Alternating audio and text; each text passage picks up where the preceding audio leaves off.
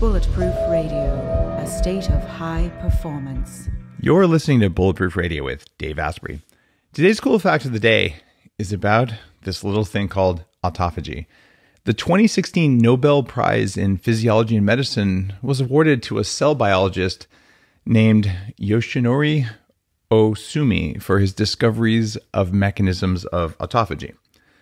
That was awarded a couple of years after the Bulletproof Diet came out, where one of the techniques, which I called bulletproof protein fasting, where you avoid almost all protein for 24 hours to turn on this amazing process in the body, when I published the book. But the Nobel Prize was based usually on 30 or 40 years of research. So this is stuff we've known about, but you probably haven't heard about. And the reason that there was a rush of interest in this is because autophagy means self-eating, and it's described as the cellular house cleaning or self-renewal process. And there's something in your cells you probably don't know about called autophagosomes, and they're built around junk the body wants to destroy. So these things compost the garbage into reusable building blocks and nutrients. And what are some things like that? Fat deposits, old or damaged organelles, clumps of poisonous proteins, toxic molecules. Basically, if something's going to gum up your works, you might want to clean it out every now and then. And you're going to read a lot more about this in my anti-aging book that's coming up here. Right now, there are more than a dozen biotech firms developing small molecule drugs to enhance or inhibit autophagy to treat all kinds of diseases. And I would put aging on that list of diseases. Today's guest is a very interesting author, public speaker, and coach who's really focused in on autophagy. His name is Siim Land, and he's in Estonia. And his newest book is about 500 pages. It's called Metabolic Autophagy. It's one of those books you can't put down if you're into the metabolism. And if you're not into the metabolism, it might be a bit much, but that's all right because we all have a metabolism. The question is, how much do you want to know? In today's episode, you're going to learn quite a bit about what's going on in there that you didn't know about and what you can do about it. Siim, welcome to the show. Hey, Dave. Thanks for having me. Now, you've been on a couple of my friends' shows as well. You've been on Dr. Mercola's show. I think that's pretty cool. He's a friend and has been at the conference. He mentioned your name, and several other of my colleagues are like, Dave, you got to talk to Siim. So I've been excited to do this. You started your blog about this just in 2015, and you were still in college, and you weren't studying autophagy. You were studying something almost the same, Anthropology. I mean, they rhyme sort of, but yeah. What's going on with that? Why are you an autophagy fanboy? Yeah, well, I think, like you said, like if you're interested in this metabolism and everything related to the body, then it kind of creates this intrinsic curiosity about how does these things work, as well as how do you optimize them. And like I've been into this biohacking thing for ever since I started college. And at that time I was focused on anthropology, but it wasn't something that I would like wanted to do for the rest of my life. It was like somewhat I was like just scratching my own itch and wanted to learn more about the human animal or the human being inside a culture and inside a society. So in a way, it isn't directly connected with like biochemistry or biology or autophagy, but it's still something that kind of teaches you or makes you more curious about the human animal and how does everything work. And during that time, I was creating articles on my blog, and one of the kind of re-emerging topics that I was really fascinated about was intermittent fasting and autophagy. So ever since that time, I was just scavenging all the different new research that's come out of it and learning how do you actually apply it to like your everyday life. And now that I've written a book about it, I just wanted to share all that knowledge that I've gathered over the time, and also like refute some of the misconceptions and fallacies about both fasting as well as like general diet. You don't have a degree in medicine or anything like that, right? No, I'm just bachelor's in anthropology. So I got to ask, what makes you qualified to write a book like this? Well, yeah, that's a common question. Like, first of all, I don't have like a real biochemistry degree, and second, I'm like so young. Like, who are you talking about longevity and anti-aging? But I think that may be like another one of those strengths that makes people want to learn or pay more attention to me, just because it's somewhat so deviant and so contradicting at the same time. I love it. Yeah, or it's so rare. It's kind of a dumb question, and I've never really asked that before, because if someone did something by virtue of doing it, they are now qualified to do it. That's the definition of it. And a Wall Street Journal reporter asked me that on stage. Like, how dare you do biohacking? You don't have a white lab coat and a medical degree. I'm like, well, here's one of the little things. You can't take away my medical license for telling the truth now, can you? And I've interviewed lots of doctors on the show who had their license revoked when they said, hey, I found something new. And then they get slapped around for a while, and 20 years later, someone comes along and says, oh, actually, this does work. But by then they've ruined their career. So there's a role for people with inquisitive minds like you to go out there, dig deep. You have 50 pages of references in your book. My very first one, the Better Baby book. Like, what right do I have to write that? I don't know. There was 1,100 references in the book, and it was actually researched. So doing research, you don't have to have a degree, much less a degree in medicine or biology. So it's just the curiosity and willingness to do awesome things. Yeah, that's the beauty of like biohackers taking control of their own health and actually going deeper into the science than other people. You nailed it, and you're definitely. I mean, you're all over this idea of biohacking, and I love it that you started when you were at basically when you started school. So you started school in 2011. Yeah, something like that. Yeah. Oh, that was right when like the term was just when I first wrote the definition of it, and you're so you were very early. That's cool. Yeah. And right now, your Body Mind Empowerment podcast, you got 120 episodes. You're interviewing a lot of people to learn. Which is a higher ROI, return on investment, for you? Reading a paper on PubMed about something or interviewing someone about something? I think it depends on the particular topic. Like, there's definitely a lot to learn from many individuals, and like this just osmosis effect, learning from the like near exposure from them.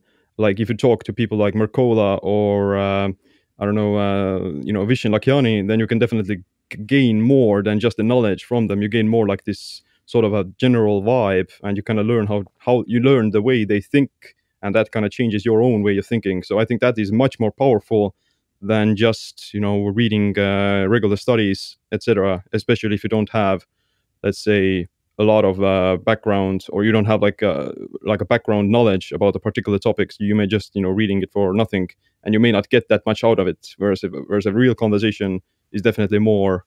It's gonna rub off on you a lot more. I love that answer. The idea of getting a vibe from someone.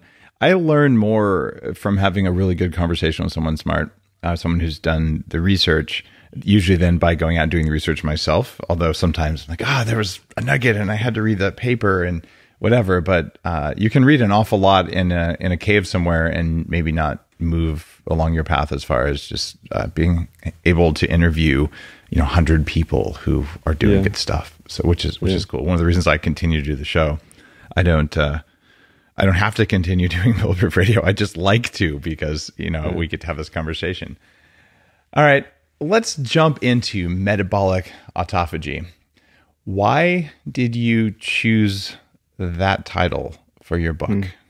Metabolic versus the benefits of super autophagy. What was behind your thought process there? Because I wouldn't have known how to name the book this complex. Yeah, well, when you look at what does metabolic mean, then it just refers to the general kind of processes and the phenomenon of your metabolism. And that's generally everything that is related to energy production, growth, repair, etc., etc. So your entire world is almost surrounded by the concept of metabolism. And the reason I added autophagy to that is also that when I was doing that research about autophagy, then I realized that it's kind of a very central component to everything else that your body goes through on a daily basis. And there's some form of autophagy happening almost all the time, and it's very connected to, for instance, like life extension from caloric restriction. It's connected to brain protection against neurodegeneration and general insulin sensitivity. It protects against muscle sarcopenia and so on. So yeah, I found it to be actually so much more important and so much more central to the entire metabolic processes. So it was a good combination I decided to kind of put together. I understand controlling our metabolism is really important, and it feels like autophagy goes beyond just your metabolism. Your metabolism is, the rate at which you're turning food and air into electrons at the end of the day. And some of the stuff that's going on here is more about system self-repair and other longevity and anti-aging things like that, which is why I've been fascinated with autophagy for a very long time. So if autophagy goes beyond the metabolism, let's just jump into some of the stuff that works from your book. What is your take on why intermittent fasting has a place? I think intermittent fasting is almost like a normal way of eating that humans evolved under. Like if you think that hunter-gatherers in the past were used to eating 3 squares a meal a day, then you're quite wrong. And they spent more time in a fasted state than in a fed one. So that already tells you that the process of doing some form of intermittent fasting or time-restricted eating itself is almost built into the natural ways our metabolism is supposed to work. And also, research is showing that, at least one of the few known ways of promoting lifespan across all species is caloric restriction. That applies to like yeast, flies, roundworms, etc. But when you actually look deeper into that, then you can see that autophagy plays a critical role in the life extension effects of caloric restriction, such as if you genetically modify some mice that they won't express autophagy in adequate amounts, even when they are put under severe caloric restriction, then those mice, they're not going to live longer. Whereas the mice that have normal autophagy activated during caloric restriction, those mice, they show those life extension benefits. So that applies to like different research in yeast as well as mice. So that can tell you that the goal or the reasons why caloric restriction extends lifespan isn't just because of the caloric restriction. It's because it stimulates certain longevity pathways, such as autophagy, such as sirtuins, such as phosphoproteins, AMPK, and so on. And those things, they can be activated with other means besides just caloric restriction. And intermittent fasting has been shown to be as effective, if not even more effective, in inducing those same benefits. And you don't have to starve, basically. I've been to more than a few conferences at the American Academy of Anti-Aging Medicine and places like that, just from 20 years of anti-aging nonprofit work. And there's always 5 or 6 people who are rail thin, and they're saying, well, I'm practicing caloric restriction and I eat 1,300 calories a day, and I really don't feel like I'm hungry all the time. And I got used to being cold all the time. And they do not look well. They're saying, but I'm going to live longer. And I'm just thinking, that's not the kind of life. If you live 1/3 less, 1/3 less quality, and you live 1/3 longer, you sort of maybe washed out. And so I never looked at that as a sustainable, attractive thing that anyone other than extreme radicals would do. And yeah, it looks like intermittent fasting probably is going to get us most of the way there, if not all the way. Yeah, well, I want to also add that although someone may be eating like 1,200 calories a day just to practice caloric restriction and they hope to live longer, it doesn't mean that they actually gain those benefits, because you have to also take into account metabolic adaptation. So they say that you have to gain the benefits of caloric restriction, you have to reduce your calories for like 10 to 20% and make sure you won't experience malnutrition. But the problem is that if you're eating 10, 20% fewer calories over the course of months and years, then your body gets used to it and you have to drastically reduce those calories again. So you're going to end up have to consume like 40% fewer calories than you normally would, and et cetera, et cetera. So it's not very sustainable. You end up becoming a breatharian at a certain point. You have one leaf every day.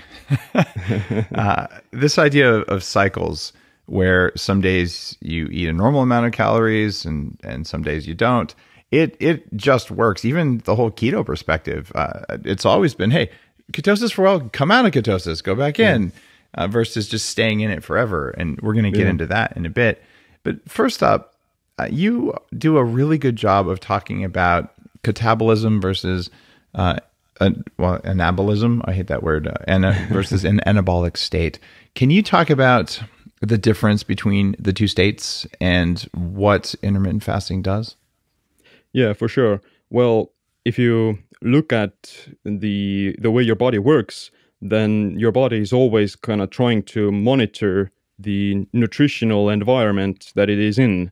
And for that, it has developed these different fuel sensors that detect the energy status and the nutrient status of your body at any particular moment. And those two nutrient sensors are mTOR, which is mechanistic target of rapamycin, and AMPK.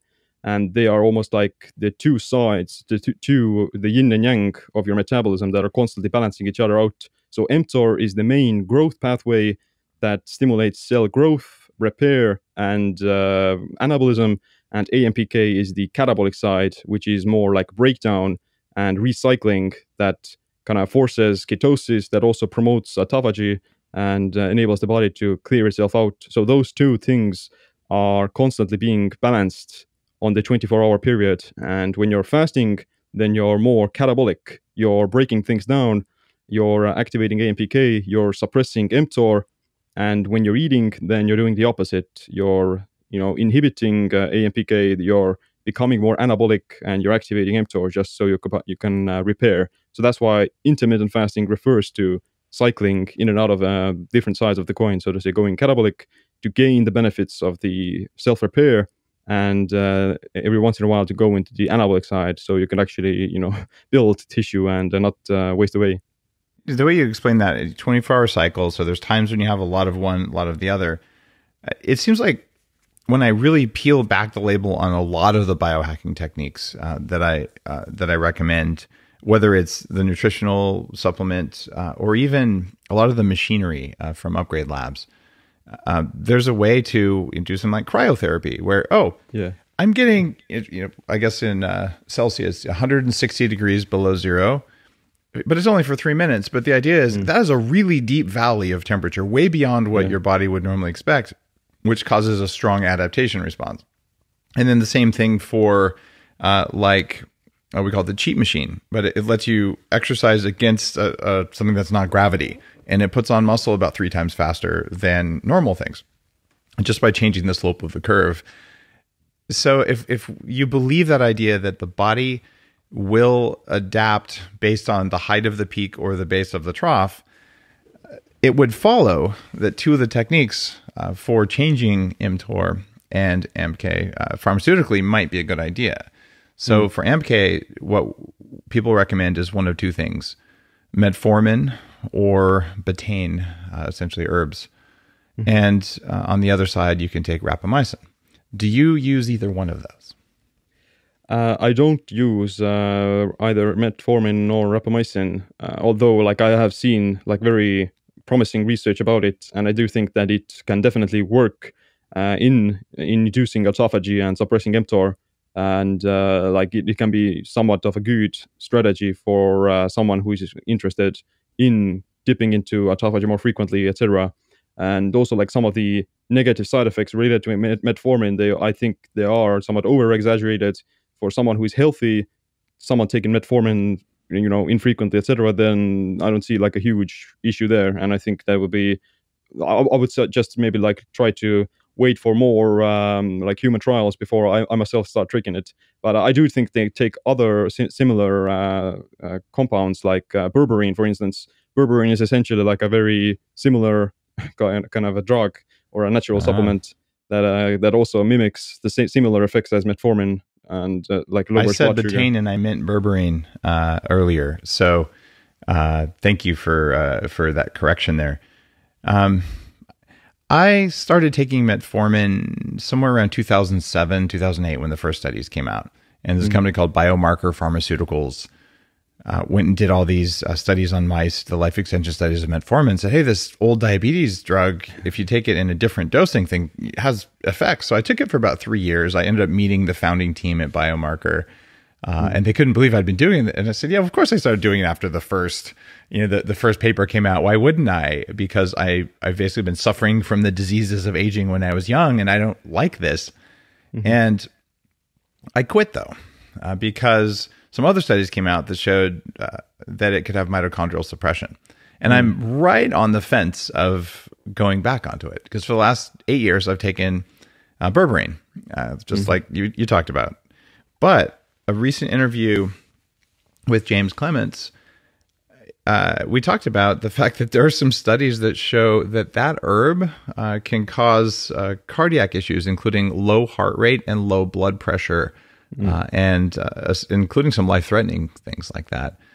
So the idea that you might have a sudden drop in your blood pressure because you're taking this herb, I mean, sudden as in you pass out sort of thing, maybe it's worth looking into that. So I'm debating, would it be wise to do low dose metformin on an occasional base just to increase my cellular cleanup? And I know you're not a doctor and you can't make recommendations and stuff like that, but if you were talking to someone who is late 40s, metabolically healthy, wanted to live for a very long time, what would you, given all the research you've read, what would you think about? Yeah, that's a very good point. So to say that these drugs, they work because they lower your blood sugar and they drop insulin a lot. So the reason you want to actually cycle between those states is like a important thing, because if you combine all these different biohacks like intermittent fasting, taking metformin, doing high intensity exercise, eating keto, etc., then it becomes like the hormetic stimulus, so to say, becomes somewhat overbearing for your body to kind of endure. And that's why it's, everything is, the poison is in the dose. So I think like doing it cyclically is the key, so to say. You don't want to be activating you don't want to activate autophagy all the time. You don't want to be taking berberine all the time. You don't want to be in keto all the time. And at the same time, you don't want to be anabolic, and you don't want to be activating mTOR all the time. So the key is like cyclical and variation. And I myself, usually when I take berberine, then I combine it after like some form of like a higher carb meal, just so kind of like lower my blood sugar faster, and I can go back into autophagy and ketosis faster as well. So yeah, I'm not taking it like on a consistent basis. Okay. But if I would take them, then I would combine it like strategically around those times where I would know that either my blood sugar is going to be slightly higher or like my insulin is higher. Why don't you just use vanadyl sulfate and chromium after those meals? Doesn't that work better anyway? Yeah, you can take them as well. But, depends on what kind of, I think there's not going to be a huge difference. Depends on like how much, let's say in the example of cyclical keto, depends on how many carbs you're eating or how high your blood sugar actually goes, etc. Do you worry about low insulin? I would worry about it if I would start to see like some negative side effects in my metabolism or my thyroid functioning or like muscle development, so to say. Insulin, lower insulin levels are being shown to be like associated with greater longevity in other species. But again, I think it's a matter of cyclical aspects that you don't want to be probably suppressing it all the time, because insulin has many beneficial effects. Like a lot of the low carb keto people, they tend to villainize insulin, but insulin is one of the most anabolic hormones, and it's very useful, but only if you activate it at the right time and you do it strategically. It's funny that there's a thing called IGF-1, insulin-like growth factor. It's insulin-like because it does what insulin does, which makes you grow. Yeah. In the research for Superhuman, my anti-aging book that just hit Amazon, I talk about risk of all-cause mortality in humans from studies from high insulin versus low insulin. Chronic low insulin is more dangerous than high insulin. However, I wouldn't want high insulin either. What you want is a well-regulated metabolism. And of course, just like you've said already twice in the show, maybe you should be in ketosis some of the time, but probably not continuously forever, which is one of the big keto myths. It just drives me nuts. And that's why, the original recommendations that I've come out with and evolved over the time, it's cyclical. And you're coming out with a lot of new research supporting that from this angle on autophagy. Yeah. And the same applies to some of the negative side effects of autophagy as well, like chronic autophagy can actually promote tumor metastasis, so to say. That if you are like, some of the research is saying that autophagy is amazing for disease prevention and making sure that you don't get disease. But if you're already sick, then it's essentially potentially strengthening some of the malignancy, just because it's like a self repair process, and it doesn't have like objective understanding of what's good or bad. It's just some of the cancer cells may just feed off of it and steal some of the residue that's created by autophagy. So yeah, that's why the cyclical approach is definitely, even for autophagy and fasting, much more important. You're, I'm guessing, around a little under 30? 24. 24. All right. So more than a little under 30. And you have talked about how you do 20-hour intermittent fasting, and you've been doing it for 7 years. Mm-hmm. Do you do it every day? Not every day. Like, I probably have once a week where I'm not fasting, so to say, that long. I'll probably have like 2 to 3 meals on that particular day, just to kind of break the cycle. I've known a good number of young, healthy, especially men, who are just saying, wow, I feel way better. My body works better. I have abs. Intermittent fasting is something I'm going to do every day for the rest of my life. I love this. But I also do a lot of work with people at all age ranges, especially because I do anti-aging stuff. I've got people in their 70s, 80s, 90s, as well as you see a bunch of CEOs who typically aren't in the best shape, although that's changing these days. Most of them, if they're not already on a pretty advanced regimen, if they start intermittent fasting every day, especially doing it for 20 hours like you do, what happens? I think that for older people, it's just they have to be more careful with what kind of foods they're eating, and making sure that they get more nutrients during the feeding window. Because as you get older, you naturally experience this decline in growth hormone, testosterone, as well as anabolic resistance. So it becomes very difficult. It becomes like more difficult for you to maintain lean muscle tissue, and maintaining lean tissue is like incredibly important for longevity and anti-aging.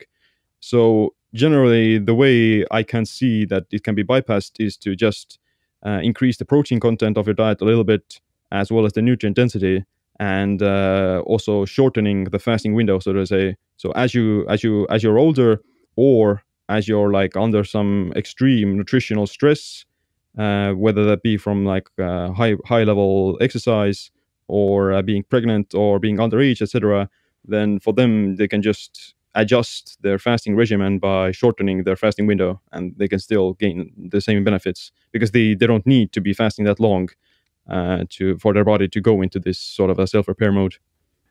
That's a really good nuanced answer that matches my experience. It feels like essentially it's a stress on the body to do intermittent fasting, right? And if you're not in great shape, you might want to start intermittent fasting 3 times a week, right? You might want to say, well, today I didn't sleep well last night. I feel like crap, and I'm going to be flying to New York. So, in fact, if you're flying, I still think you should fast, or at least have some brain octane before you go to get some ketones there. But I question whether that advice that works really well when you're under 30, and exercising a lot and managing life differently than when you're 50 and chronically sleep deprived and stressed and doing things. So I would just caution listeners.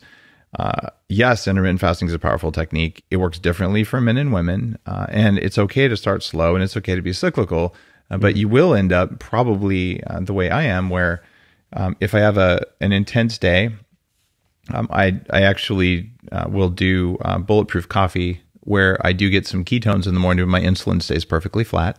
I know you mentioned bulletproof coffee somewhere in the book. You say it's at least part science and part hype, if I remember right. We'll talk about that later. But I'll do that. And if it's a day where I'm like, I'm just going to be sitting around doing a podcast or something like this morning, all I did was I had a bunch of strange herbs and supplements and a big cup of black bulletproof coffee, as in I use the mold-free beans. But I would say for the average executive or the average person with an intense life, if they're starting intermittent fasting, how are they going to feel at 11:30 in the afternoon or in the morning? When the first time they skip breakfast, what usually happens? Yeah, for sure. Like if you haven't done any form of fasting before, then and you're coming from like a sugar burning metabolism, then it's going to be really difficult to get to it because your body isn't used to using ketones. And I think, definitely the Bulletproof coffee is an amazing thing for teaching the body to become more fat adapted and start using ketones, etc. So although like, the fats you get from Bulletproof coffee, they actually promote some form of autophagy, which is like a subcategory of autophagy called chaperone-mediated autophagy. So that type of autophagy is stimulated by ketone bodies, and it's more of like a specific type that just targets specific proteins, mainly like branched chain amino acids. So you can definitely maintain this state of autophagy even if you drink Bulletproof coffee, so to say. And if you like combine it with some form of time restricted eating, then you're getting like increased basal autophagy even. So yeah, it's a very effective strategy for building fat adaptation and even gaining the benefits of autophagy. I didn't have any idea that you were going to say that, but I'm grateful you did, because I've been saying for years, look, I do not have a double-blinded clinical study that shows you when you put some brain octane in your coffee or butter or the whole Bulletproof coffee recipe, that it will do the same autophagy. But all the observations I've had are that when me or others, when we drink Bulletproof coffee only in the morning without even adding the Bulletproof collagen stuff to it, because that would be protein, it changes the effects, that there's definitely a form of autophagy happening, and it may or may not be the same as if you just had coffee, tea, water, or 0 calories. And you're saying that at least the chaperone mediated side's there. Well, what's missing? If you don't have brain octane and everything that enhances ketones, what's the other kind of autophagy besides chaperone mediated? Well, the main form of autophagy is macroautophagy, and the other form of like a sub form of is also like microautophagy. So I'm not sure like how big the difference is between like chaperone mediated autophagy and macroautophagy. But I would say that macroautophagy would just the effects or the metabolic effects would be somewhat greater because you're keeping the mTOR much lower than you were to be when you're taking like some form of fats, so to say. Because although fats, they don't suppress or they don't raise insulin, they can still change the energy status of your cells, so to say, by changing the ratios between AMPK and mTOR. So I think the only difference is that with the chaperone-mediated autophagy, you will maintain more deeper ketosis and an increased level of ketosis, but you may not be, let's say, getting these sort of more thorough cellular clearance. There isn't like any research, like I said, there aren't. There's no research. Both of us are hypothesizing here, but when you read the research enough times, you see how it works and you know how it should be, right? Yeah. Okay, that was a really complete and impressive answer. And while you're answering that, you probably 50% of the time you looked up and to the right and your eyes twitched. Mm-hmm. Do you know you do that? Yeah, I noticed that. Yeah, I know. You've noticed it before? Yeah. Do you have a weird brain? Not sure what it means, but maybe. I mean, I'm asking because a surprising number of people I've interviewed, and this is like more than 600 now. I remember one person, must be, I think it was T.S. Wiley on hormones. She said, oh yeah, in college, I had a tumor in one part of my brain, and when it grew back, I had that part of my brain twice as big, and now I can read research papers in a way that I couldn't before. And she sort of had a superpower. And so, I mean, did you whack your head? Did you have encephalitis? Anything like that? Because you have your ability to pull information together, you're many standard deviations above the norm, especially for someone who's 24. Right. So, and one thing you're doing is you look up and to the right, and there's some neurological stuff that's beneficial. I tend to look up and to the left, by the way, when I'm pulling information together. But I'm curious because you actually do personal development and you talk about energy work and the other stuff. Yeah. What's your awareness of what you're doing in there, and can you make that teachable or share it with our listeners? I think it's the way I process information. So I'm more of like a audio learner. So I'm not when I'm like looking into that corner, then I'm not like actually cognitively visualizing or looking at what I see in the corner. I'm not actually looking inside my brain or trying to extract some of the information from there. So I suggest it's just my way of processing audio information. And my favorite way of like learning is also like audio and listening to podcasts and audiobooks. So maybe it has become like a habit. I think it's benefiting you probably in ways that aren't immediately apparent.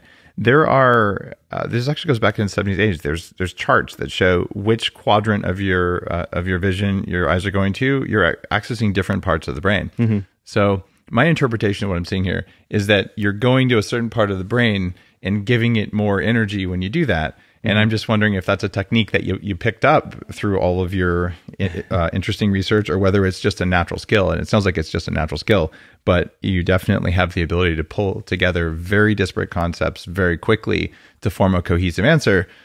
And the world needs more of that. All right. Let's go back to metabolic.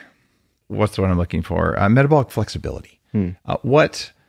What is your definition of metabolic flexibility, and how can people turn it on as quickly as possible? Yeah, well, metabolic flexibility is just your body's ability to swap between different fuel sources, and also being able to function well without any fuel, so to say. And that refers to generally like an increased level of fat adaptation and being able to use both fatty acids as well as glucose in different situations. So by default, the body is almost like when you're born, then you're actually born in ketosis. Like mother's breast milk has ketones in it, and the children are the way the children survive is by going into ketosis, and that's why they have like some higher body fat as well. And when your kids' brains have to have ketosis, like exactly. Baby brains, it's vital, right? Yeah. And when you are like getting older, then you're just, because you're eating the standard diet, so to say, you're kind of losing it. You're losing some form of the keto adaptation because of consuming too many carbohydrates and eating too frequently and not practicing like time restricted eating. So that's kind of a shame. And the problem is that, there's nothing wrong inherently with being just a sugar burner. It's just that it may jeopardize your longevity, and it's not going to be that sustainable. So if you are running on sugar, then you're somewhat metabolically inflexible because you lack the ability to tap into your own body fat stores when you are depleted from, let's say, the last cereal bowl that you ate for breakfast. And like in a healthy metabolism should be able to go immediately into your own body fat stores whenever you run out of the food that you ate recently, because it's part of like the way the human body is evolved under, and it should be like healthy.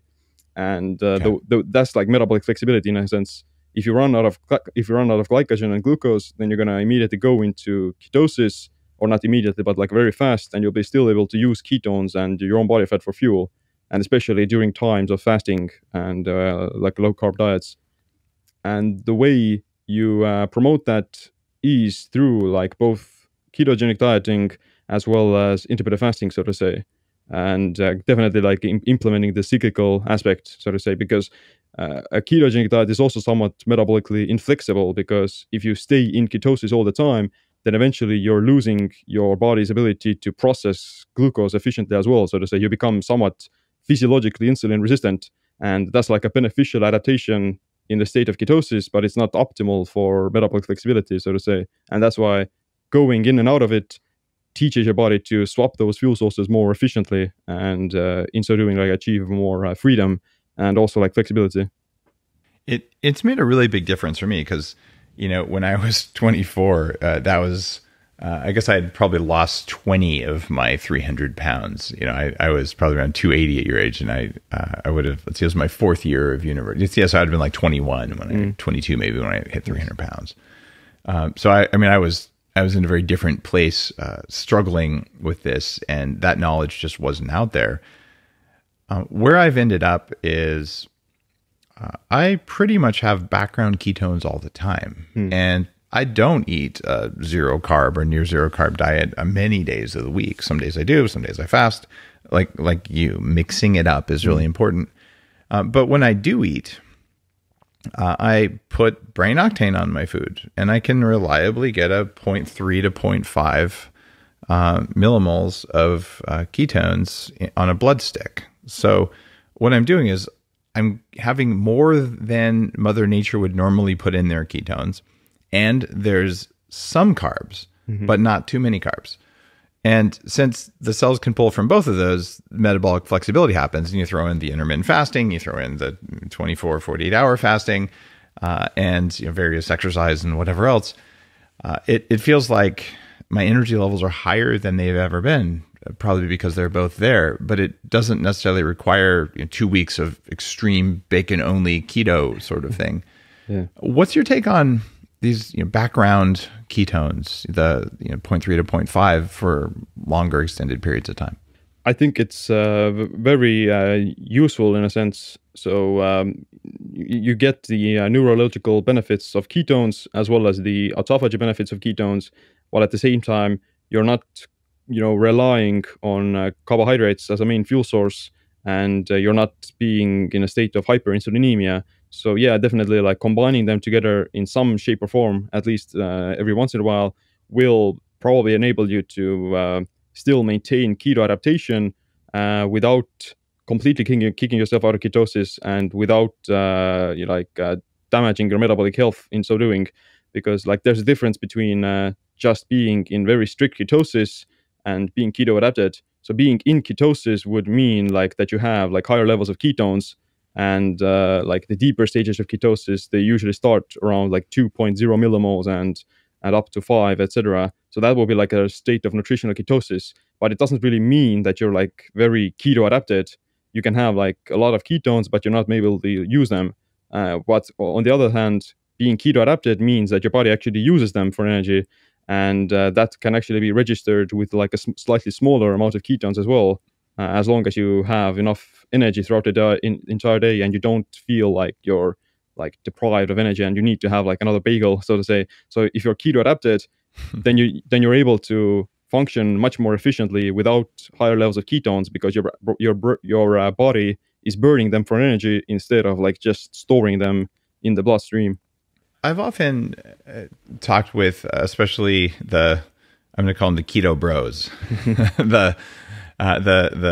we call the radical fringe of keto dieters, who have a lot in common with the radical vegans, where it's like, if you ever eat a gram of glucose or carbohydrate again, you're a bad man. Yeah. And you're like, guys, I've been there, and it gave me leaky gut and food allergies, and my sleep went to hell, and my testosterone went down, and you're probably not going to in fact, it'll probably make you angry all the time. Oh wait, are you angry right now? Oh, you are. And like you sort of pulling the good at the stream. I mean, you've seen these guys online, just it's probably a lack of glucose for the glial cells in the brain to perform synaptic pruning. So I'm going somewhere with this question, but I just woke up and something's not kicking in my brain. I had this cool thing, vegan.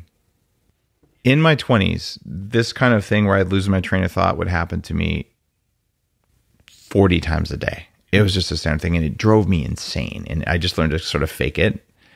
And I'm to the point now where it essentially rarely, if ever, happens.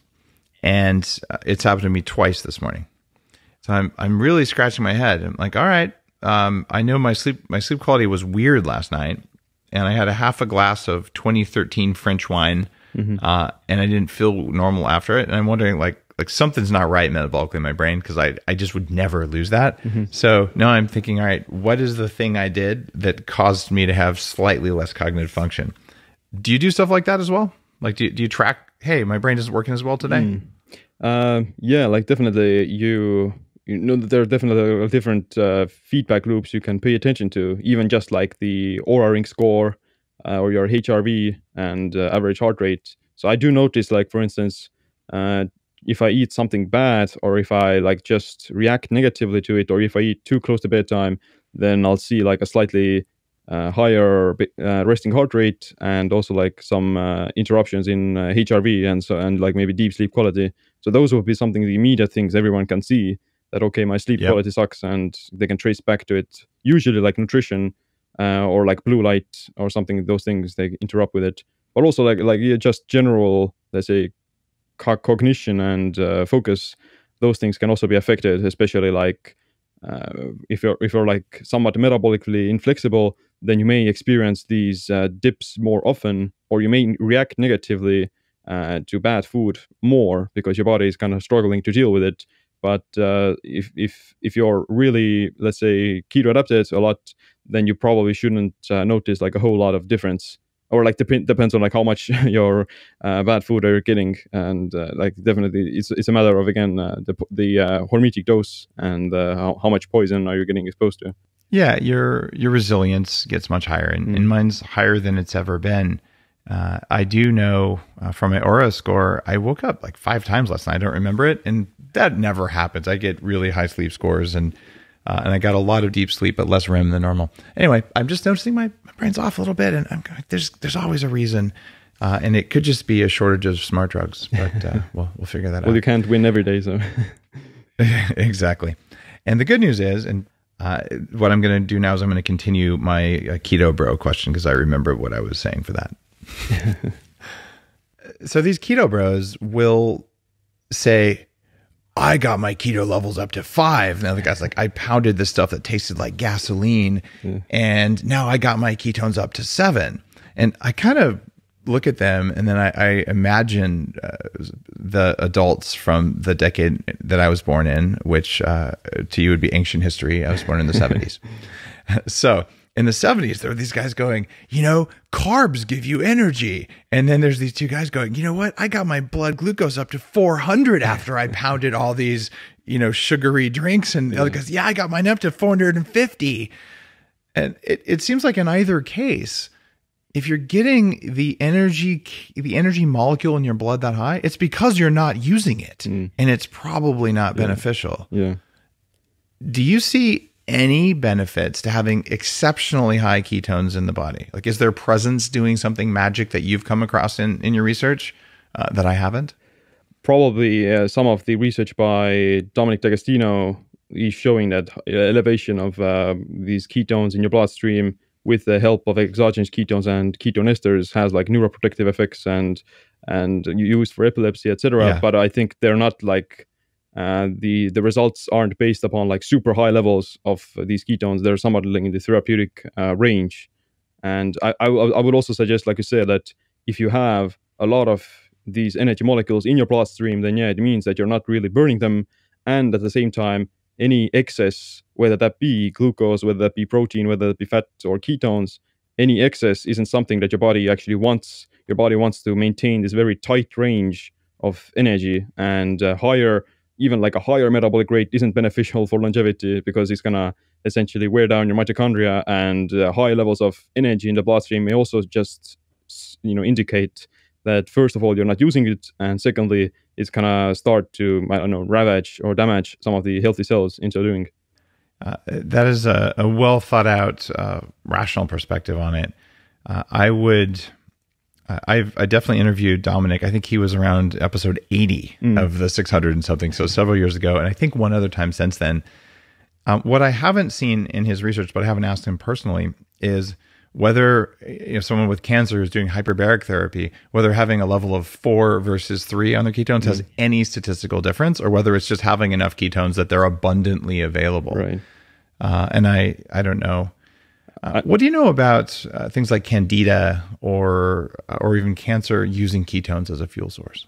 Well, I do have heard that it's useful for treating cancer, and even like fasting plus keto is and hyperbaric, and that can be somewhat an effective strategy. But I've also seen like some conflicting research in some instances, especially from like autophagy research, that some form of autophagy isn't always good when you are having this sort of malignancy, and even like bacteria, even some bacterial infections aren't ideal to treat with fasting and autophagy. So I think it's supposed to be like a very context dependent thing, and very dependent upon the particular type of cancer and disease. So probably some intermittency is again some of the critical aspects, and combining different strategies and not relying solely on one thing solely because you read online that fasting cures cancer and ketones too, so etc. So you have to be very kind of diligent about it and actually work with someone who's doing it professionally. That is a wonderful thing to remind listeners of. I have a friend who said, "Oh, I have breast cancer," and so she went and did an alternative treatment that didn't work, but she was sort of so scared to know whether it worked or not that she didn't go back to get a scan to see if it worked or not. It was one of those sort of ostrich moves where you put your head in the sand, and of course, the thing didn't work, although it could have. And so it resulted in a much bigger procedure. Unfortunately, she made it. But what that all means is the type of cancer you have, some of them can survive on ketones. Yeah. And people say, I'm going to starve my yeast infection. Newsflash, Candida albicans, which causes the majority, but not all yeast infections. There's other species of Candida that are a problem. But Candida albicans can and does eat ketones as a fuel source, as well as glucose. So the idea that you're going to just starve it actually doesn't work that way. And I'm intrigued because I meet the classical definition of someone who definitely had multiple metabolic problems, and you could call it chronic illness, because when I was young, chronic fatigue and fibromyalgia, toxic mold poisoning was probably the root cause of some of those, and pre-diabetes and high blood sugar and high stroke and heart attack risk and all kinds of bad stuff, right? You take someone with that set of just unfortunate situations like that, and then you say, oh, go hack yourself. Well, okay, I did that. Fortunately, I was in a position where I'd made some money that I lost later, but I ended up spending hundreds of thousands of dollars hacking myself, and I became a pretty substantial expert in it because there were no experts to tell me, oh, by the way, Dave, you can't starve the Candida, because of course I had Candida as a part of all that. When you live in a moldy house, you get yeast infections inside your gut, right? But today, I mean, your book's out there. There's abundant knowledge out there. And there are functional medicine doctors who can sit down and they can actually measure the yeast that you have and say, oh, this yeast is susceptible to, and they can tell you the compounds. Yeah. And one compound may be caprylic acid, which is awesome. And sometimes it's not caprylic acid. By the way, there's another name for caprylic acid. If it's triple distilled, made from coconuts and filtered by clay in the United States, to extreme measures, the name for caprylic acid would be brain octane. It's C8-MCT is what caprylic acid is. And it's one of those things you could say, oh, it doesn't. It either, if you have the stuff in your gut that's susceptible, it is, but it's all measurable now, and it wasn't before. So if you're fat or you're tired or you're feeling hopeless, you're living in a time of just shocking abundance of knowledge, information, and tools to fix all that stuff. So you can use Dr. Google, and then you go into a real doctor, and the real doctor can help you with some tests and help to guide things like that.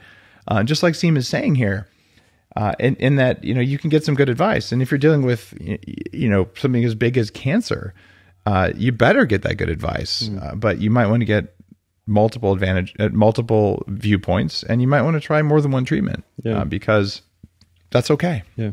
Yes. All right, I'll get off my soapbox there. I'm supposed to be interviewing you, but I get passionate about this. You pushed a button for me, Siim. Yeah, it's like, I think you have to kind of remember that your body is always adapting to what you throw at it, so to say. So imagine if there is this trench warfare between your healthy cells and bad cells, and if you consistently throw mortar shells on your enemy, which is like the cancer cells, eventually those cancer cells, they're going to dig in and they're going to build bunkers, they're going to build castles, and that same mortar shell is going to have less of an effect. So that's why even the bad cells are also adapting to the treatments that you're throwing at. And that's why it's important to do them like short term, and also look at it where you're throwing your mortar shells and what's the effect, and then changing your approach so that you could actually like break them down.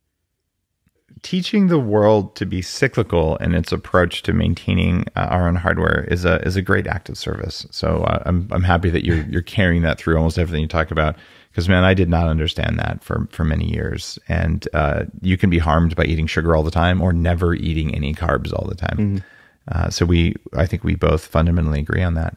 And speaking of harming yourself, this is one of my favorite questions people ask me about, because you're also a biohacker for a while. What is the worst outcome from a biohack you've ever experienced? When you say, I'm going to try this on myself, what backfired the worst? Well, I haven't had like any huge failures in my experiments, so to say.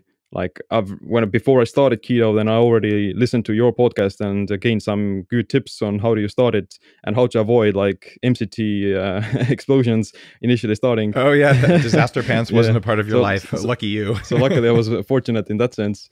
But I would say that maybe just general, like, you know, when you are doing these biohacks and you listen to things about fasting, ketosis, and HIIT cardio and cold therapy and ice baths, etc., then you kind of want to put them all together and combine. So I think I haven't had any like serious negative effects from it, but just generally maybe like a somewhat hypothyroidism a little bit for short periods, feeling somewhat cold when you're fasting for too long, or just like, you know, feeling not that energized because you're putting all those stressors onto your body and you're not giving her enough time to recover. So yeah, I've definitely learned that that's why not going too enthusiastically into those things and not trying to maximize everything else you do and actually giving your body a break and allow it to recover. That's where like most of the magic actually happens. So yeah, like even I heard it from Dr. Mercola, but he heard it from Walter Longo, and he said that the miracle of fasting happens in the refeeding. So that's essentially kind of describes the entire process of hormesis and general stress adaptation. That's beautiful. It's making it about recovery. Your point there is very nuanced as well, though, saying if you wanted to stack up all these things, you're probably going to have more problems. Mm-hmm. One of the big efforts that I'm working on right now is at Upgrade Labs. So Upgrade Labs is the experiential biohacking spin out of Bulletproof. So this is our answer to sort of the big exercise industry where we all basically chase tigers and lift rocks or variations on those things. And I'm just thinking there's got to be a better way. But how do you know if you're going to walk into Upgrade Labs? Should you do the intense red and infrared light therapy first, then cryotherapy, and then do the thing that makes you triple your muscle growth versus lifting rocks? Or should you do this unusually timed cardio with cold compression on it, right? There's all sorts of paths through the technology. So we're building artificial intelligence and machine learning to look at your current state, how much recovery, how much stimulation. So no one knows. We have trainers who know. We have theories and we have best practices and things like that. But I want to validate and test and iterate the best practices. And maybe some of that knowledge will come out. And in another couple of years, the biohacks you just mentioned, Siim, will be able to say, you know, if you were going to do an intermittent fast, it'd be amazing what happened if you jumped in a sauna ahead of time, because this combination of heat shock protein is going to be great. Mm-hmm. And if you did some really weird breathing exercises to create hypoxia, that would also be good because you need an elevation of HIF-1 factor. Mm-hmm. Nobody knows because we're testing single variables now, and we actually live in a multivariable world. So I guess what you're saying is if you mix your variables, you might get, especially all going in the same direction, you might get negative results. Yeah, for sure. Like you said, everyone has their own kind of requirements and everyone needs different approaches, and like probably someone who is metabolically unhealthy needs a different type of fasting routine than someone who is very healthy and already in ketosis, so to say, at least keto adapted. So yeah, there's different ways of doing fasting. There are different ways of taking nootropics. There are just different ways of doing HIIT cardio, and it all depends on the particular individual. And I like it that you said that we're going to develop these artificial intelligence to actually tell you what kind of, like, what even like on the nutritional level, like what kind of food actually fits your genetics and like what's your microbiome status, etc. So yeah, exciting times that are coming out, and we can kind of individualize and personalize all these different strategies. I love it that you just mentioned that. We both use the Oura Ring. And Harpreet's been on the show to talk about it. And I think this is the best piece of tracking tech that I'm aware of. And I was CTO of a wristband tracking company earlier, not that many years ago. Now, so that's one. In terms of gut bacteria, I use the Viome test. I've been involved with the company since the very early days. Do you use Viome, or do you use anything else to look at what's going on in your gut? No, like the Viome, they don't ship to Europe yet, so I'm waiting until they do. So I'm a bit behind that. But I do take like. Well, next time you're in the U.S., have it sent to your hotel. For sure. Your information will go to Europe. So it's, I usually do mine in a hotel in the U.S. because it's faster. But yeah, for sure, I'll have to do that. And but yeah, I do like general blood tests and just like organic acid tests every once in a while to pay attention. But organic acid, okay. I love organic acid tests for mitochondrial function. What about either inflammatory cytokines or food allergy panels? Because one of the things keto people can get is food allergies if the lining of their gut doesn't have enough mucin. Have you tested? Yeah, I have, but I haven't had any like problems. I've seen that my kind of body is very able to handle even like gluten and so on. So I don't have any allergies to dairy or something like that. So you come from good stock and you live in a part of the world where until last year Roundup was banned. Give yourself another 20 years. Yeah. Although it's looking like Bayer might not be liking life because they keep losing lawsuits over all the bad they've done to the bacteria ecosystem of our planet with their stuff. So sorry guys, maybe everyone in Europe won't get food allergies the way they did here. All right. Is there anything else about autophagy that you wish the world knew that they just don't get? Like what's missing? There are many other ways of also activating autophagy besides caloric restriction and fasting. A few of those we've already mentioned, like saunas, high intensity cardio, heat and cold exposure. They also are other ways of stimulating those same longevity pathways without having to essentially starve yourself. And you can gain a lot of these beneficial effects for lifespan as well as metabolic health and metabolic flexibility by implementing these things. So maybe like one of the best strategies everyone should do, regardless of whether they're biohacking or not, is like resistance training, building muscle, even like taking regular saunas and some form of like cold exposure as well. So like those are like part and parcel of every biohacker already. But I think the emphasis shouldn't be to kick your ass all the time and do a lot of stressful activities, but also like actually allow your body to heal and use those things as a form of recovery. Siim, at 24 years old, you just displayed an amount of wisdom that I probably didn't really get until I was 40. Around that, hey, it's okay to be kind to your biology instead of just pushing all the time. So I'm damned impressed. So well, that is awesome. Well, I've had like good influences in the sense that if you are, like you said earlier, that we have access to technology and information, so you can learn about all those things already, and you don't have to make the same mistakes other people have made. So I'm actually supposed to be not making those same mistakes. Because otherwise we'll be like going downward as a species. Very cool perspective.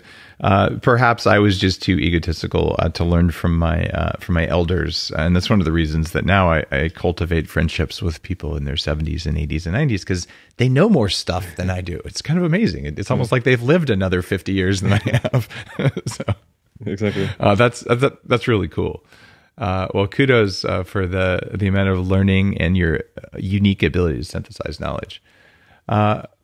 What do you do for blue light blocking? Do you have true dark glasses? If not, I'll send you some. But do you just use dimmer switches? Do you put stickers over the LED lights? Like, what's your basic strategy there? Yeah, I do have true dark, like the Twilight. Oh, you do? Yeah, that's cool. I'll send you some anyway if you want. But the Twilight and the Daywalkers as well. So when I first got them, then I noticed like a huge improvement in my deep sleep, and actually. I guest posted an article on True Dark's website as well, where I talked about. Oh, thank you! I didn't even know that. It was just released a few days ago. But yeah, like I saw like an improvement in like 15% of deep sleep just by using 50 or 15. 15. 15. Okay. Yeah, so I saw like just because of blocking out the blue light, it did like show a higher score on my Oura ring. So that's a huge thing. And other blue blocking mechanisms or things I use is just like filters on the smartphone, such as like on my Android, it's Twilight, and on my PC, it's Flux. Mm-hmm. So those are the easiest ones. And also just not having bright lights around the household in the evening. Yeah, that's a pretty much, because I've seen some research showing that the blue light can also interrupt with melatonin through the skin. So there are some receptors in the skin as well. So you don't want to be bathing in bright lights when you're about to go to bed. You know what's really cool? I've been maybe one of the loudest voices saying that, look, we have receptors in our skin. This is an issue. However, when I talked with Sachin Panda about that, he said, Dave, yeah, I saw the same study. And Sachin Panda is a researcher from the Salk Institute who's just wrote a really good book on time-restricted eating. And just a fascinating, passionate guy. And he said, Dave, that study looked pretty good, but then I really went in on it. And what they had done is they had taken a bright white light behind the knee, all taped up, or no light at all. And the people couldn't tell. Like there's no way to know whether you were getting a light or not. And then they said, oh, look, when they have this light, the sleep quality is no good, but there was a TV on in the room. Wow. So and there was but there was a TV on that they didn't control for. Wow. And that was almost certainly a major confounding factor. And that subsequent studies had found that there are photoreceptors in the skin, but you're unlikely to affect the circadian clock and the SCN or the core clock in the system. But you might have some more aging, like photo aging of the skin or something if you're sleeping with lots of blue light. I still would say you should sleep in a perfectly dark room. Exactly. But I'm less concerned about there being a little bit of light on my skin than I used to be based on all that stuff. But I still think, why would you not dim your lights at night? It's pretty clear. Yeah, exactly. Like, why wouldn't you take advantage of it, or not? Why not be cautious in a sense? And you don't have to be definitely like neurotic about it and be scared of some blue light on your skin. You just have to kind of know that it's probably not as detrimental as blue light through the eyes. But at the same time, if you're already home, then just dimming down the lights, it also like psychologically calms your mind and makes you prepared for the sleep, so to say. So even the psychological effect can be significant. Beautiful. Final question for you, Siim. How long are you going to live? Yeah, that's an interesting question. Like when I did a podcast with Dr. Mercola a few days ago as well, he asked me the same question because he know. Oh, was he asking that question now too? That's cool. No, he asked me because he knew you were going to ask it. So, I'm going to give it the same answer that I gave to him, which is like I'm not that worried about like living as long as possible. I'm like more focused on making sure that the information and the influence I have on the world would live longer than me, or live longer as my physical body, so to say, because that's going to have like a much more, let's say, significant impact on actually changing the world than me living longer. So I'm not worried about actual immortality. I would be much more concerned with like legacy and being remembered for something that actually changed the world. Very, very cool. A very, very nuanced answer. Don't you feel like, though, if your physical tissues lived longer, that you'd have the ability to have a bigger impact on the world? For sure. Like that's what's motivating me. That's exactly. That's another point and a nuance that, with the advancement of technology and other biohacks, we will probably increase the average lifespan of many people. But at the same time, it's not inherently dependent on me. Like I'm not the one who is going to create those technologies. I'm the one who is going to have to maybe test them out or something, but it's not like solely dependent on me. So I'm not focusing on that. But I would suggest that if you were to be living like several hundred years, for 500 years, etc., then the impact on the world will be different, or like more on a grander scale. But at the same time, you have to be also mindful of the fact that if you are living very old, then it's also going to impose many different kinds of problems on society and culture that we don't really comprehend at the moment because we don't have those challenges. So it's a fun time to be a part of this sort of a change in human biology. It is.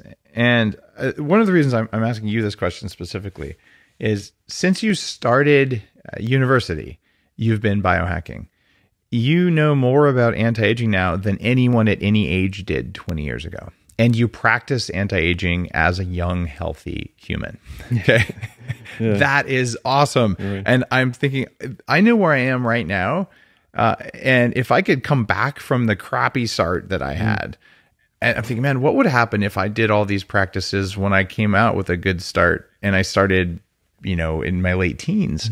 The outcome, the way you look when you're 70, even if you don't apply any of the stem cells and advanced anti-aging technology and all that stuff, is going to be shocking to your peers who eat, a crappy diet and all that sort of stuff. Completely shocking. But I want to know what's going to happen, what it's going to look like.